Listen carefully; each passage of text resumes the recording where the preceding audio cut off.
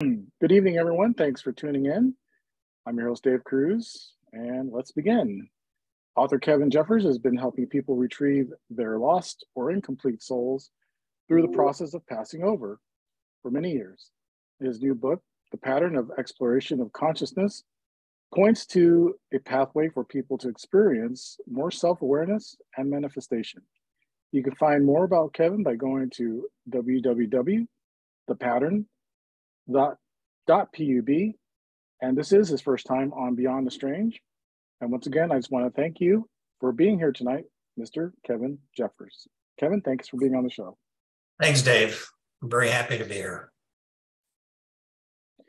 So let's get a little background of your experience, why you got, how you got into this, like, how old were you, that kind of stuff. 5. Wow. So I think some people describe me as a natural sensitive. Okay. I think that's an accurate description, and it doesn't imply anything more than that. So it's like a baseball player in the big leagues is a natural athlete. Whether they make the team and whether they stay on the team is really dependent upon their performance, their training, and their ability to size up the situation and respond accordingly. So for me, I had a series of experiences basically for the last 65 years. And they seem to have built one on top of the other in a very logical way, in hindsight, a logical way. When I was going through it, it seemed kind of messy and irrational. But when I stopped to put the pieces together, I said, yeah, that brings me today where I have done a lot of these various activities that have expanded who I am. Okay. And I'm very well aware that you've had NDEs. Is that correct? Yes, it was a very disappointing experience. Please share. Well, I went through a very difficult time of my life, and then I got to the point where I actually released out of my body very dramatically, very emotionally, and I started cruising to what I called the portal of light. Okay. This was well before the days of definitions of near-death experience, tunnels, angels singing, so on and so on. For me, at that time, it was just a portal with light emanating from it. And then I came closer and closer and closer, and I was going to step through because I was at that balance point. Do I stay or do I leave? And a very luminous figure steps out from the portal. And I'm ready to go. I want to see what heaven looks like. I'm assuming I'm going to heaven. I want to see what angels look like. I want to, really experience it on a firsthand basis. And this entity put their hand on my chest and looked at me and he said, no, and pushed me. And I went right back to the body. So I didn't even have the, full experience. I was barred from the door. It's like an unwanted guest. Out you go. So that's what I mean. I'm sorry, go ahead. I'm saying that's what I mean. It's not, for me, it isn't what you have been reading about near-death experiences, where there's all the bells and whistles. The body died, floated above the body, went out to the ethers, went to the gates, the tunnel, as they call it now, went through, were given a life review, given choices, of which I've done all this since that time, but really on my own volition. But at that time, I didn't get any of these experiences. But what I did get, Dave, which was critical to me, now I knew where the portal was. It's like going someplace, you really don't spend a lot of time sightseeing or visiting. You go someplace and you leave, you now know what it looks like and how to get there. So that was the benefit to me of this experience. I didn't have any dramatic triggering of skills, talents, unusual experiences at that time. Let's go back a little bit to that being that you encountered when you were experiencing this. And first of all, can you give a description of this being in more detail? I think you said it was possibly female, but is that the case? It seemed to be female, not by form or shape, but by energy. Okay. I like women. Dated a lot, married one. I know what the energy a woman gives out. So okay. using my own two senses, I said, oh, this is a angelic form that is feminine, because it's not even woman, it's just feminine. So, and it was approximately a female shape, but not exactly, not specifically. And it was translucent. And it was what it encased was what I call core self. It's brilliant light that emanates from the inside outward. So it's a very powerful image, very powerful experience, because at that point I just had an idea what these folks look like. And they didn't look like that. So I'm thinking, where's the wings? Where's the halo? Right. No wings, no halo. Just like a meeting between you and me at this point in time. So you're the gatekeeper and you don't want me coming in because it's not my time to pass. You would probably, with love, very gently push me away. Very interesting. What surprised me was how rapidly I went from point A to point B. I'm being pushed and then I'm back in my bed. So the speed of thought. I couldn't even comprehend the time it took to go from here. I just have no memory of that. I got the push, I ended up in the bed. But then interesting, all of my negative thoughts, all of that energy I built up, it was gone. I've had no impulse to do what I was up to since then. Because I realized that this could be a fascinating life. If you shift how you look at it from being a victim to being your own champion in life. And that was a critical shift for me because it gave me the confidence to experience more. It didn't deflate me. It didn't make me sad. Okay, I didn't go there. I'll go back. I'll figure it out. I'll go back. So there was that level of confidence and certainty that I walked away from this experience with. That really wasn't present before that. I'd done amazing things, amazing to myself. But the contact with the light was a game changer. I can't even begin to imagine what my experience would have been like if I'd passed through that light portal. Maybe I wouldn't come back. I don't know. To me, it's almost like a waste of time to speculate what would have happened. Yes, I understand. So before I ask a follow-up question, I want to ask, with this experience, of course, when this being said these words to you, did it feel like it was audio or was it through telepathy?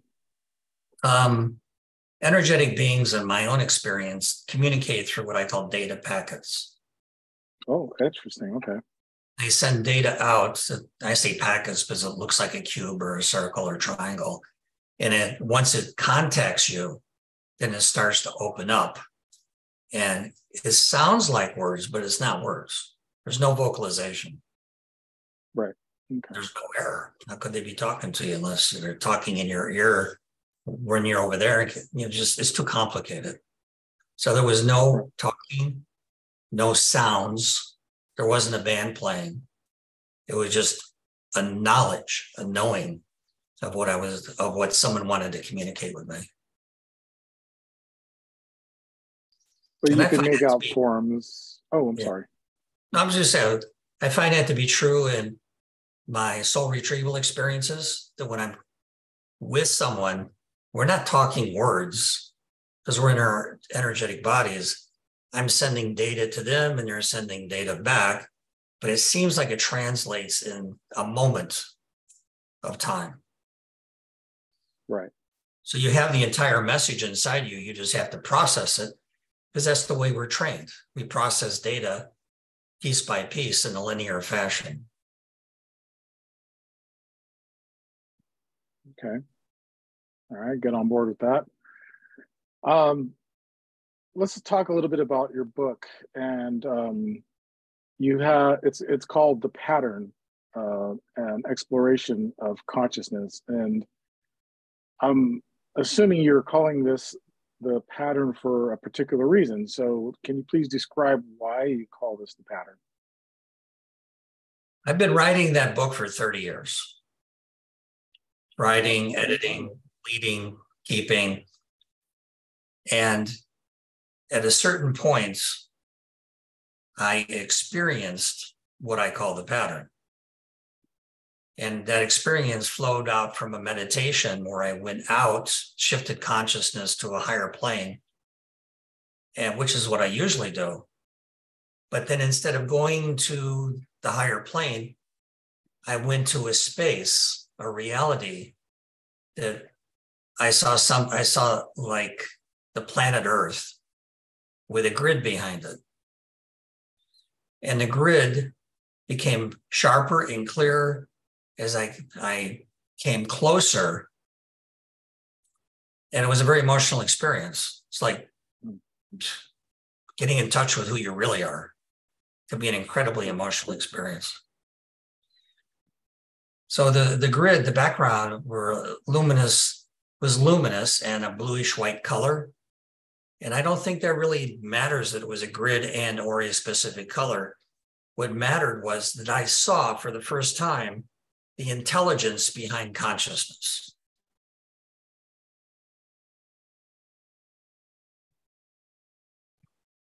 Very interesting. Okay. So such an impactful experience that I decided to title the book The Pattern, because this event was the crowning of many, many years of expansion and knowledge and experience. But the cap was the experience of what I call the pattern. An exploration of consciousness is just simply exploring what consciousness is, not in physical matter, though that does occur, but more on spiritual reality. Well, let's go there for a minute. What would you, for you, what would you say is consciousness? Consciousness is the ability to process significant amounts of data in a real-time environment, and the quality and the expansion of consciousness builds on that experience of energy or reality, what we call consciousness. Consciousness evolves, it grows. It may not happen in a lifetime, but it could happen in many lifetimes, but it does grow. That's what our job here on Earth is. Experience this Earth reality with the intent to remember who we are, which is, in my view, a much more poignant, a much more dramatic understanding of ourselves. Mm.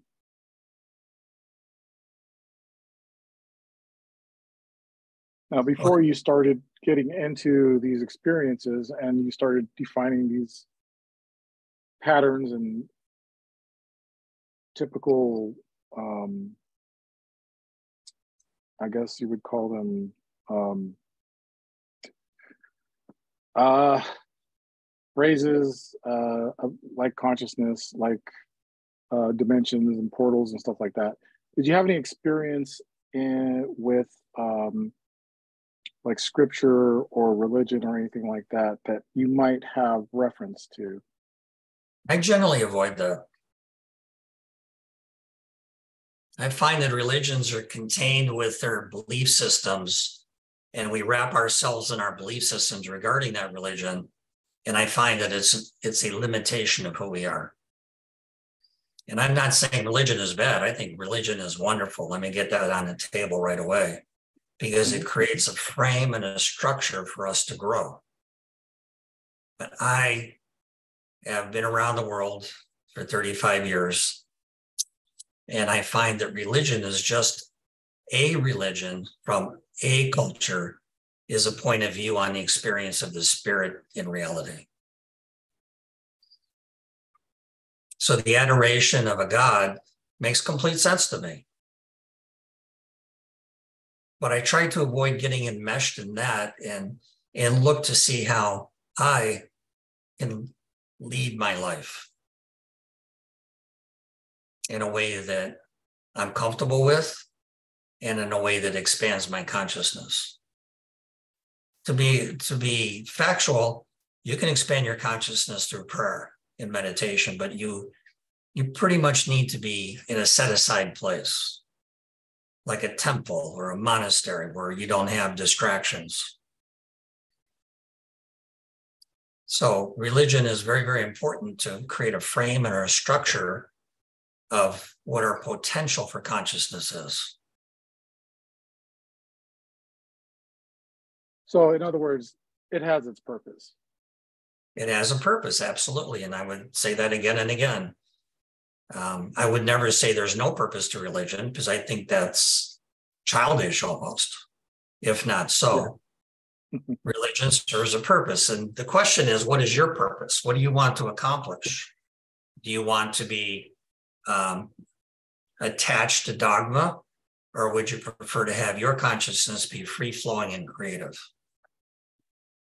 Right. There Personally, are that way. I'm sorry. That's okay. There are saints that are that way.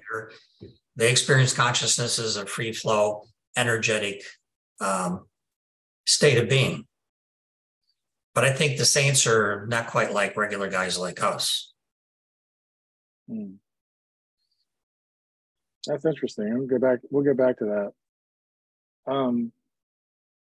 Personally, like, just a little bit back on religions. I know that I've been through quite a few myself as far as denominations. Never Catholic, though, interestingly enough. Mm-hmm. But I have experienced the Mormon Church, which is pretty fascinating teachings. And one of them has to deal with predetermination, where before you enter into this world or realm, there's an idea that before you're born, you're predestined or foreordained to fulfill different missions or roles in life. It's like, God's plan for you and that kind of thing. How do you feel about that before a person enters this world?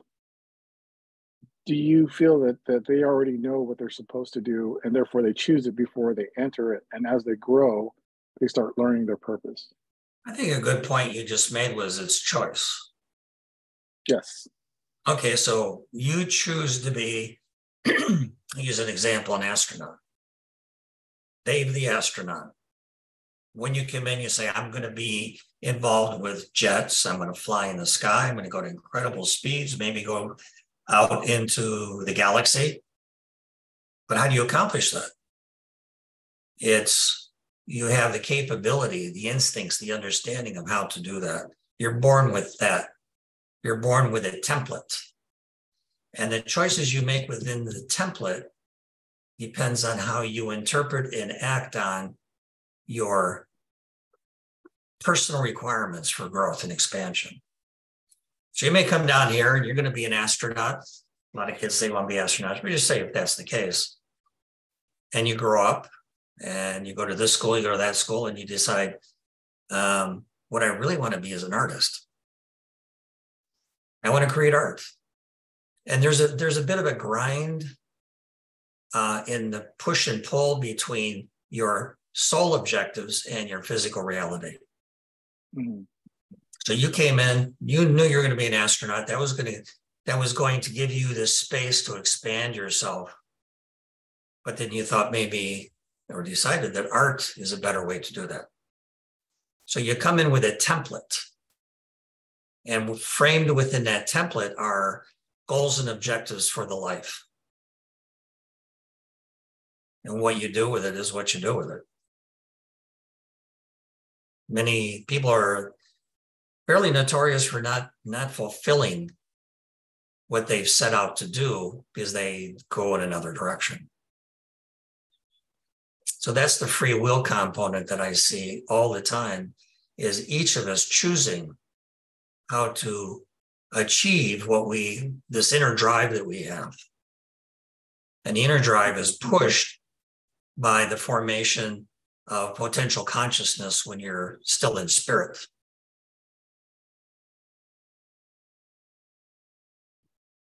Okay. I like that. All right. Well, we better not deter from my questions. So, I'm notorious for that, by the way, Kevin. You can deter all you want, Dave. That's very cool with me. Love going on different tangents because when I get a guest, and I just love to pick their brain. So I appreciate that. Yeah. So getting back to the pattern, one of the questions is, what is the purpose of the pattern? I call it the neural network of God.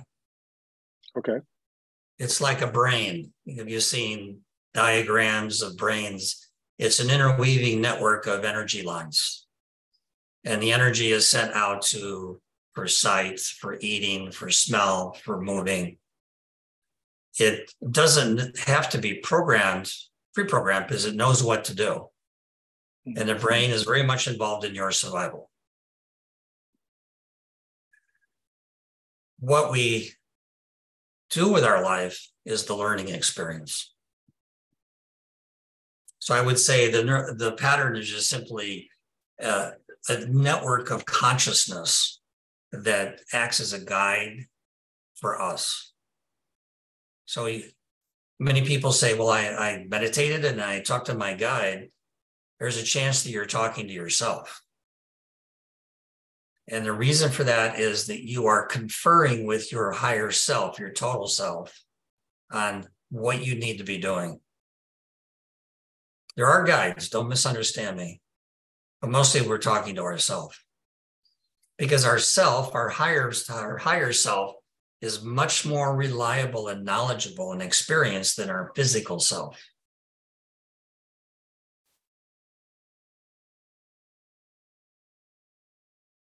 Very interesting. Okay. Yeah. I've always kind of confused about the higher self. I've always heard about it, but I've never really learned exactly what it was. So I can share my experience. When you're on the other side and you're in this place called heaven, which is the city of lights as I see it, mm-hmm. and you're training to be born. Believe me, you train. You just don't show up here by accident.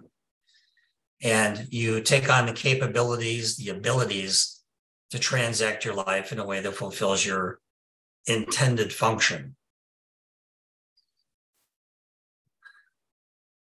So I would say that each of us taps into that energy of super consciousness. And what is super consciousness? From my experience, well, who I am now is a fragment of who I am there. And if all of that were piled into one body, it would burn itself out. Right. You know, how rarely angels or higher plane individuals come into the earth is because they find it very uncomfortable. So they look for humans as intermediaries. like a Moses was an intermediary between people and God. And the list of intermediaries goes on and on and on in all religions, in all cultures. There's always someone who translates that, and they do it very effectively, so they're remembered. But there are many more who make the translation and they implement it, but they don't get the name recognition of the saints. And I would tell you, Dave, that each of us at any moment have the potential to be an intermediary between our families and our acquaintances and friends and spirit. I see a lot of that in psychics. Psychics seem to collect information from out in the sky, out in the air, and they bring it in and they interpret it and give it to the person who has requested their service. They have that ability to collect the data and to send it out because that person is unable to do that themselves. Because if you could do it yourself, why would you need someone to do it for you? Right.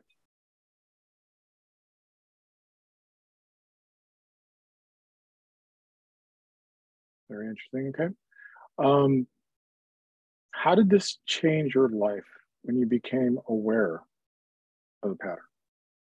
Well, it really started at the age of 18. Okay. I'd had experiences, I'd seen things, I really didn't fully understand what that was. And I got into a mode of discovering who I am in my relationship to spirit. So when you make that intent, when you formalize the intent and send it out into the universe, you get a message back. And the message back to me was, okay, it's time to start. So I started doing past life regressions. I was in a meditation circle for a couple of years with ARE, the Edgar Cayce group. And that was like sitting around and meditating and reading from a book that I didn't particularly understand. So I decided to step out on my own. And the universe created a hypnotherapist who was doing past life regressions. And 40 years ago, actually longer than that, that was not even talked about. What you hear today didn't even exist at that time. I remember now, 50 years ago, I was 18, thereabouts. It didn't exist. So if you were to go to someone and say, I'm doing a past life regression, they would have serious thoughts about having you committed. Yeah, I can imagine that. Because nobody wants nutcases running around hurting people. So it was like underground. It was like word of mouth, friend to friend. And I was lucky enough to find a certified hypnotist who was interested in this topic. And he would push me down into a level of consciousness. And I call it down, so it was like down through the brain. That allowed me to open doors to see when I had lived, where I had lived, and what I had done. So it was always with full consciousness, but it was like putting the body asleep and waking up the mind. And that continued to evolve. I started doing healings from that state, healings on myself, healings on others. The data flow from the feedback I received was very good. So that's where it started. So does hypnosis, and please forgive me, I don't know a whole lot about hypnosis. I just know what it is. As far as, I've never experienced hypnosis, let me put it that way. Hypnosis, doesn't that work with the subconscious and not the consciousness? First you have to entertain the conscious mind. And you entertain it with the object swinging back and forth or in a circle or many different ways to entertain the mind. And then the mind starts to relax because it's focusing on, say, the pendulum. And you relax and you relax. And then there's also the audio suggestion by the hypnotist. as to what the hypnotist wants you to do, where they want you to go. So in conjunction with the body resting at rest and a suggestion of the hypnotist, you can be pointed to an experience, or you can be pointed to a place. In his case, because it was past life regression, he had me go backwards to a really startling experience that I had a long time ago. It was kind of an open-ended question. Mm-hmm.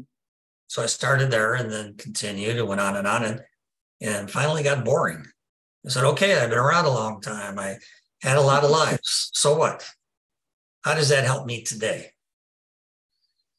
So then I realized that I had access to data. I had access that I did not need hypnosis or prompting to go after.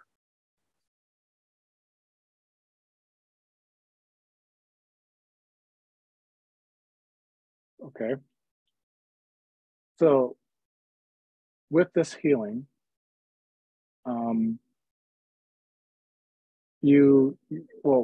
with this experience through hypnosis, you were able to start doing these healings.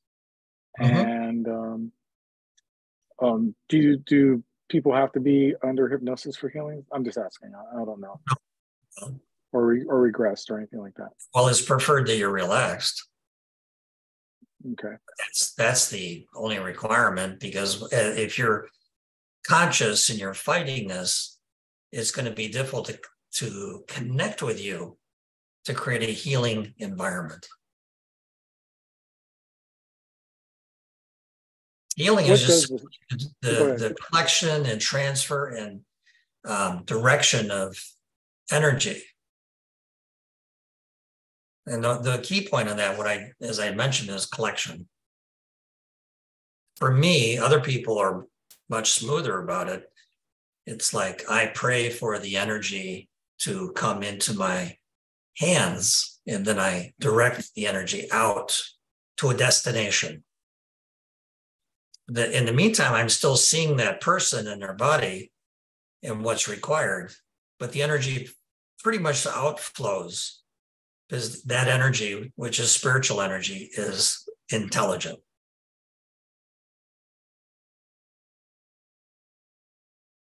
Okay, that segues into my next question. And by the way, thank you. That's exactly what I was going to ask about the healing, is how does it work? So thank you. Yes. When you refer to spirit, can you just describe what this is? What spirit is what physical is not. It's a dichotomy. Spirit is an energy and an intelligence and a consciousness that far surpasses physical reality, because it's where we come from. Right. We often look around and think this is where we came from. Well, I had a mom, I went to the hospital, I was born, I came from there. But you didn't come from there. You just simply are visiting here with goals and objectives and targets in mind, and then you die and you move on. If you wanted to live 1,000 years, I'd strongly recommend against it, because I promise you it would be an incredibly boring experience. If once you experience everything, then you experience it all over again and again and again and again. I think having a finite existence is a benefit to us. Now, the dying part could be very uncomfortable, very painful, very distressing to family. But it's just one aspect of being alive. I mean, your poor mom went through probably 20, 24 hours of labor to create you, bring you out into life. And this squalling baby who was doing all kinds of weird things with their bodily functions, not attractive. No. So you're born and you die for a purpose. If you came in to learn to be that astronaut and you were fulfilled within your mission in life, at what point is enough enough? So maybe you become a trainer pilot, maybe you become like Tom Cruise and lead a bunch of jets around.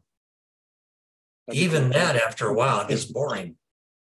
Anyone who does the same thing again and again and again, once they've mastered their skill, life skill, They do get bored. If you maxed out on your creativity and your intelligence, and you just keep hitting your head against the same ceiling, you will be bored. I've never met anyone who wanted to retire that became bored because they just felt that being bored was the death of them, which is sometimes true. Hmm. We all know when we're bored. It's because something is repetitive. It keeps happening again and again. The shape doesn't change. The reality doesn't change. So why continue to do that for a long, long period of time? I mean, you can keep reinventing and recreating yourself, but there's an end to that string because this is physical reality. It's probably, some people can change their reality. That's interesting. But most of us can't. Let's stop there for a second, because I want to ask you a question about being in this reality on this plane. I've talked to people and I feel that I might have experienced it myself in some way, where a person can astral project. Mm-hmm.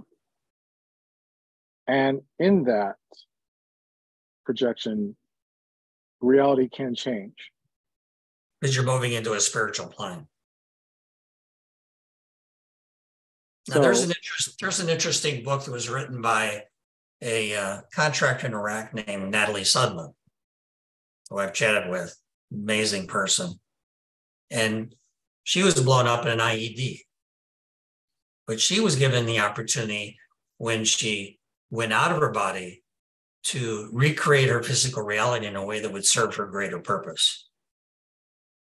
So she found it interesting about having been blown up, being conscious, and being able to change what happened.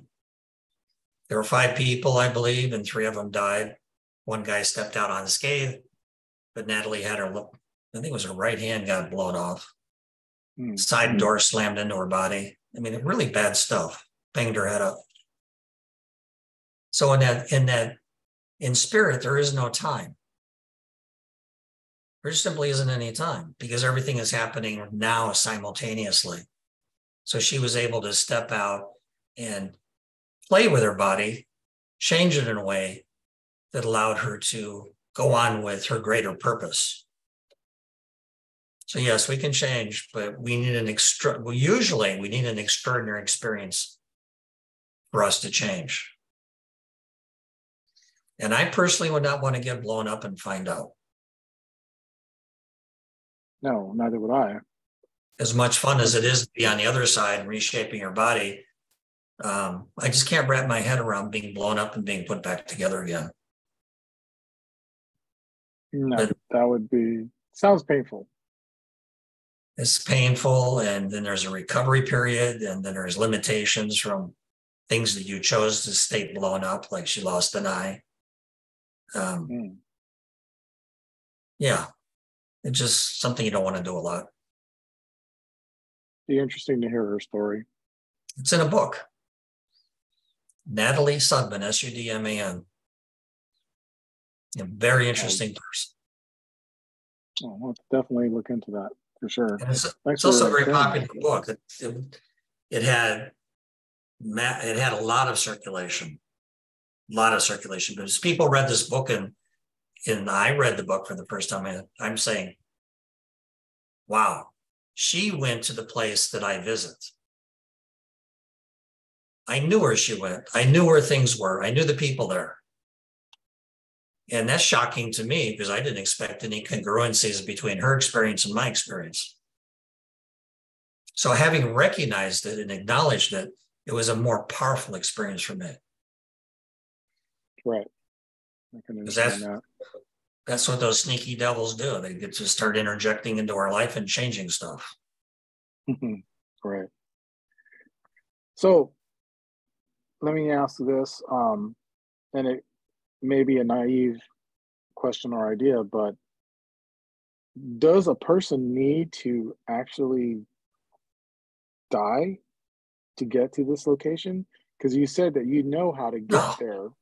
no, there are two ways to do it that I know of. One is out of body experience, Okay. where you literally, your energetic body lifts from your physical body. That's, it's not documented, but there are a lot of anecdotes that would suggest that's what happens. And then there's what I call consciousness shifting, where you take the core of you, not the entire of you, and send it someplace, somewhere, somewhen. Mm-hmm. So Dave is still in bed, he's still chilled out or in his chair, but a spark of him, the spark of his core went out. And when you do this, you can actually collect experiences that are verifiable.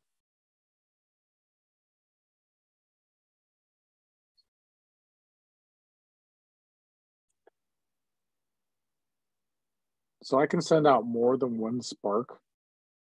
I've never done more than one spark. I've heard, actually, I've read documents of saints. I keep saying saints because that has a meaning for me, who have located themselves in different places.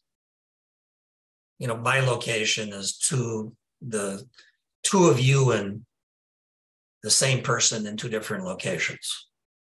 Maybe there's tri-location or quad location. Don't know. Haven't experienced it.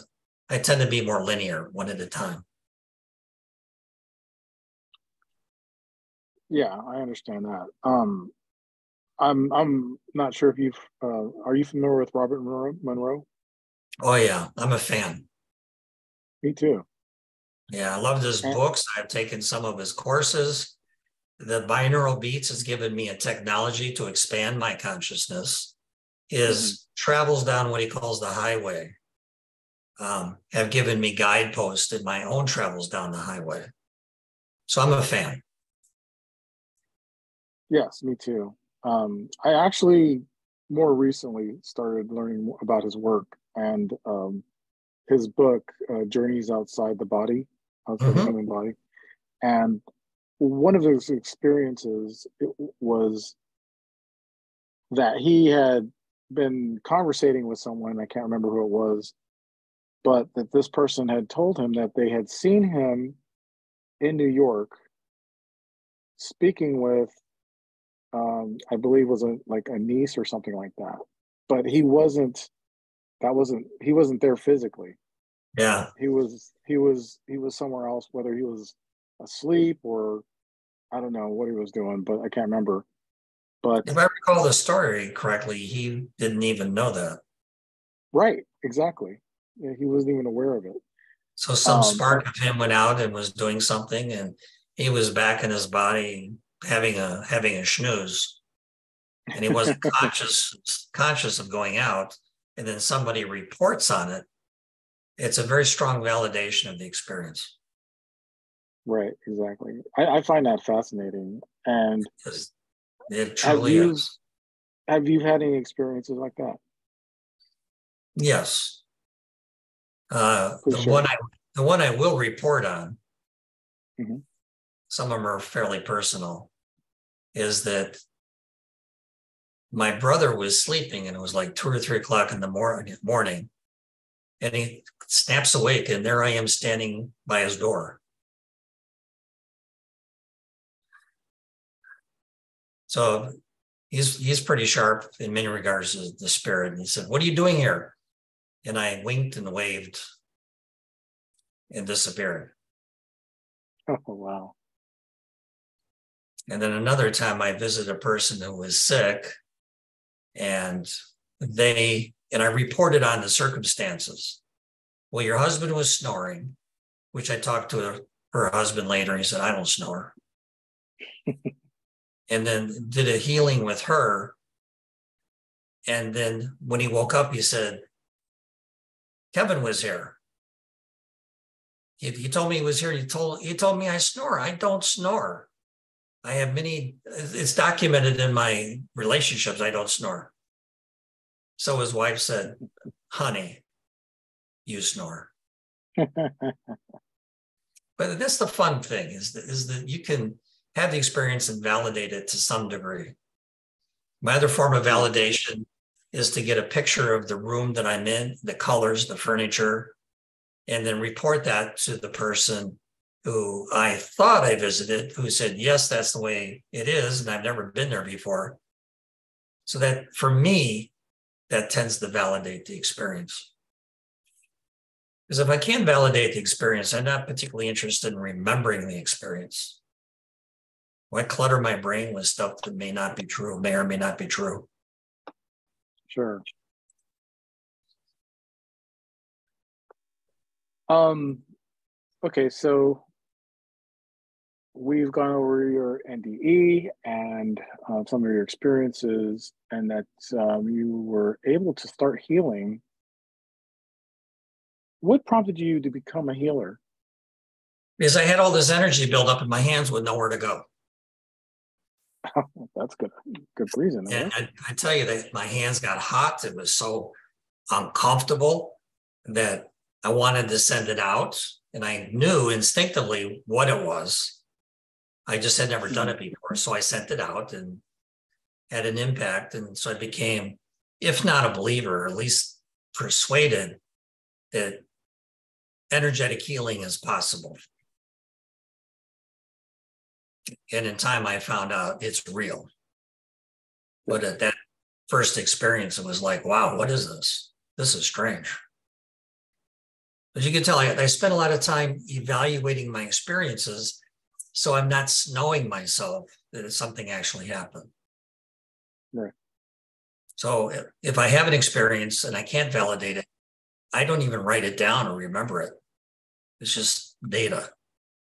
Unorganized, uninformed data that may or may not have happened.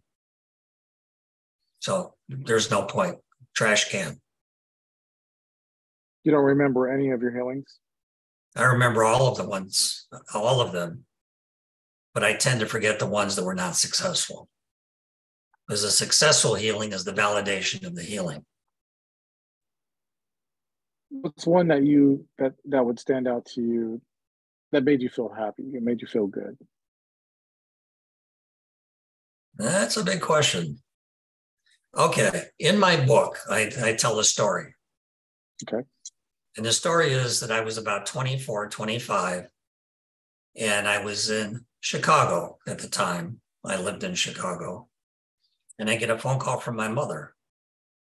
And my mother says, your brother was in an accident when he was playing hockey and he broke his back.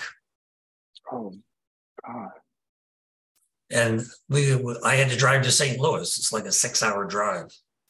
But as I was driving towards St. Louis, it was more like my concerns and worries and thoughts started to dissipate. And I had the sense of being filled with something like a balloon. Felt very heavy by the time we arrived at the hospital. But my body was the same. Nothing changed. We went into the hospital, found a doctor who was caring for my brother, and he calls my mother over because, that's mom. She needs to know what's going on with her kid. And he puts an x-ray up on the light box. So in those days, they had light boxes. And sure enough, there was the lower S1 and S2 were shattered. And he pointed to the fragments that were close by. And he said, ma'am, I'm sorry, but your son's going to end up in a wheelchair. Because there are too many pieces of bone. He said, the best we can do is operate and remove the bone. Because bone is sharp. They can continue to cut and cut and cut inside the body. Right. So he said, it's late in the day. He's only been in here for a couple hours. Come back tomorrow. So we went back to the hospital the next day, and I felt an incredible impulse.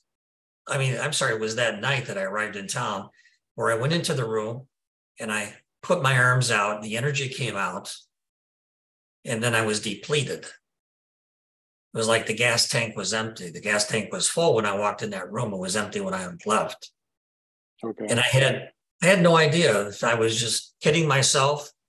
My love for my brother was creating a mental something that something positive had happened, because he's in a striker frame. I don't know if you know striker frames, but they immobilize you upside down on a platform so you don't move in the wrong direction. Mm-hmm. And seeing your brother on a striker frame, that's pretty gut-wrenching. Sure. So I went to a hotel, and the next day went back to the hospital. And my mom said to the doctor, is there anything changing, any progress? So I said, let me take a look. And he takes a new set of film, puts it on the light box, and he starts swearing. Something about those blank, blank, blanks down in the x-ray department, effing up the blank, blank, blank x-rays. So he calls down to the x-ray department. He talks to the director, who handles all the x-rays. Said, what is this? Come on up. And he shows him the 2 x-rays before and after the healing experience. Mm-hmm. He said, I don't understand this, because the fragments of the spine had come back together in their correct shape. Wow. So my mom said, what does this mean? He said, I think he needs a body cast for a couple of months so he's not moving around and re-hurting himself. Sure. And there'll be some immobility, but he's not going to end up in a wheelchair or paralyzed. So maybe something else was going on that I don't know about, but that's what I know about. So I walked into the room, and he was pretty much coming around again because they hadn't injected him again with morphine. And I said, well, Mike, I'll tell you what's going on. Looks like you're going to be okay. Because he had no idea that he fractured the bone. And I said, and I'm curious, I said, what was your experience when I came in the room last night? He said, there was more than one of you. I said, well, how'd that happen? He said, there was one of you on each side, head and foot and left arm and right arm, with their arms outstretched, healing me. Wow. And I wasn't going to step in the way of that experience. So I said, okay, made a note of it. And they're going to move you, they're going to keep you in the hospital for a couple of weeks and then move you into the home of one of the hockey players' mother, who was an emergency care nurse. Okay. So then we turned around and went back to Chicago. And he graduated on time. He had a body cast on. He was driving his car with a body cast on. And eventually, right after graduation, a couple of months, he got rid of the body cast. And within a year, he was playing golf. Golf was his passion, or is his passion. Still plays it. So that's a little dramatic. Hopefully, the visualization I created allowed me to communicate the experience. Yeah. And that's my go-to story when I want to talk about something dramatic. Most healings are not dramatic. That's fantastic. And for you to be able to do that with a family member, and those dire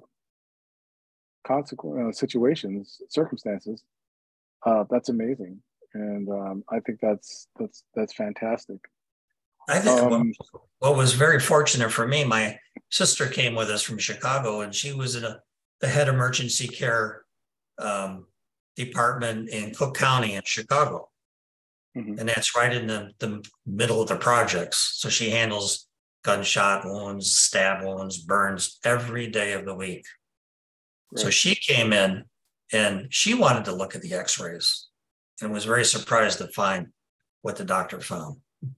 So she said later, he's pretty pissed off about the x-ray, but it's what it is. So the doctor couldn't figure out how he fractured the spine and how it came back together again. It just didn't make any sense to him. And that was verified by x-ray, by the doctor, by the technician, and family members. So I tend to stick with this picture and story because it was verified. So actually, when I wrote the book, and my editor said, put in some personal experiences, I didn't want to put this one in. Right. Because I forgot about it.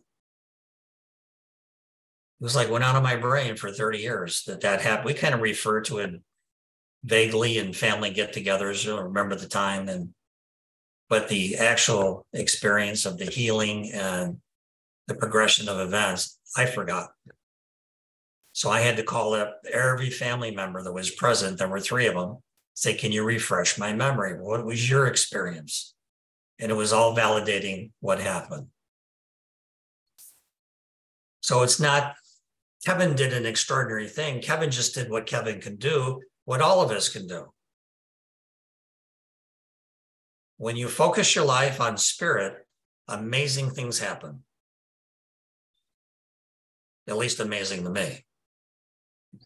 Absolutely. So I didn't want to be an astronaut, didn't want to be a fireman, didn't want any of that stuff. I wanted to be a better soul. I wanted to lift my consciousness. That's been my goal in life, and it still is. It'll probably be until the day that I pass on. And that's something we didn't get into. I had something else in mind to ask you before we wrap this up, but I also, first of all, want to say thank you again for joining me tonight. And it's been a fascinating conversation. I'd love to have you back on the show so we could talk some more about experiences and Dave, a lot more questions I didn't get to. There is much more. Yeah, absolutely. I'm talking 50 years of experience. A couple of things have happened in that 50-year period. Oh, I'll bet. I'll bet. That's quite a bit. But before I let you go, I would love to ask you to please let the audience know where they can find you and everything that's you. Well, 2 things. They can go to Amazon or Google and buy the book, The Pattern, An Exploration of Consciousness by Kevin Jeffers. It's very simple to do.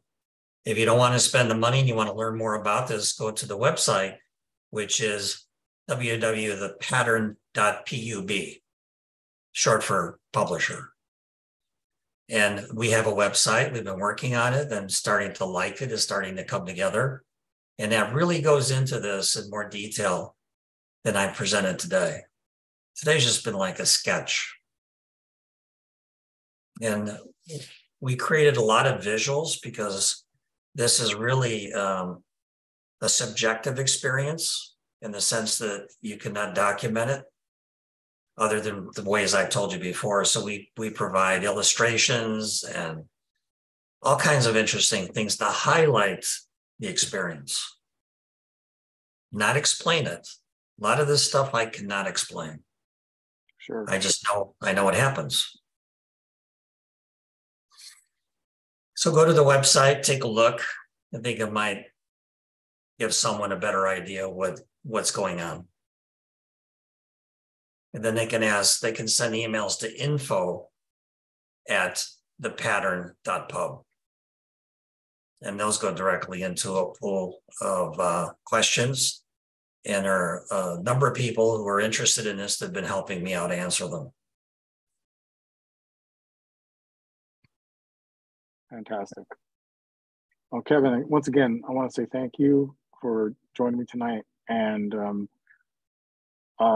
please come back to the show so we can talk some more. I've got a lot more questions.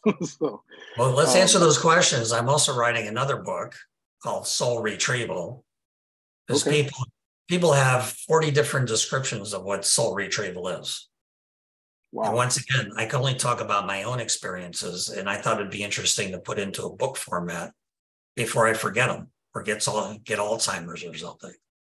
Right. I don't write them down; they're gone. Right, exactly. No, that's a good idea. Yeah, definitely. I'll get you back on the show, and we'll go over that. I greatly appreciate it. Thank you so much. Well, if you have a little bit of time, pick up the book or do a Kindle, which is a lot cheaper than the book. I love Kindle. Yeah. And read some of those experiences. There's Absolutely. the core messaging of the pattern, and then there's the personal experiences that bookend the story of the pattern. Awesome. Will do. Good. All right. Well, thanks again, Kevin, and I hope you have a great evening, and I'll definitely keep in touch. Thank you. Hey, thanks for taking the time. Thank you for being on the show. You've been a great host, really. Thank you very much. I appreciate that. Okay. Take care of yourself, Dave. I will. You too. Right. Thank you. Bye-bye. Yeah. Bye-bye.